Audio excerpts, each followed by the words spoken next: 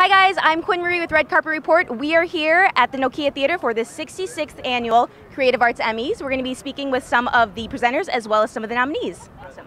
So you were nominated. Yes. How's that feel? How did that happen? It feels amazing. Yeah. It's a runaway train. I don't want to get off of it.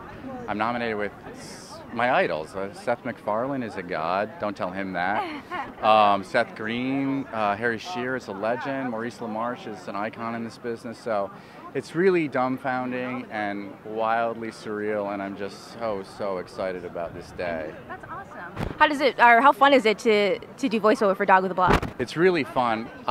Something a lot of people don't know is that I actually stand in for the dog. I'm not even joking with you. Really? For 3 days a week, I rehearse as the dog on my knees. My knees hurt a lot. Aww. Yeah, I got back problems. It's not your problem, though. I wouldn't worry about it. Yeah, I get to rehearse with the kids for 3 days a week, and then I'm behind a microphone and a music stand and behind the cameras and the electricians, and I try to feed in dialogue in between the kids talking and the trainer commanding the dog, and it's a crazy process. It just ended up being the best way to shoot this show.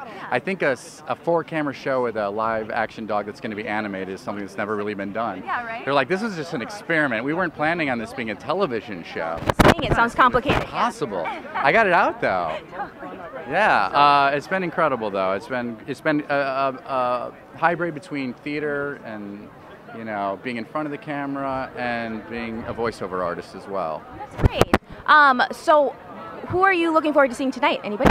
Yeah, I want to see the guys in my category. I met up with Seth Green, and he's not quite right, and we hung out a little bit, so I'd like to see him. Okay. Because he seems fun at the bar, you know. That's what you look for. Yeah, I do. Someone who's a good conversation at the watering hole. Awesome. I'd love to meet Seth MacFarlane. I'd really love to meet the guys in my category. For better or worse, we're all united for this day. Totally. And then we'll go our separate ways, and I think it's time after this.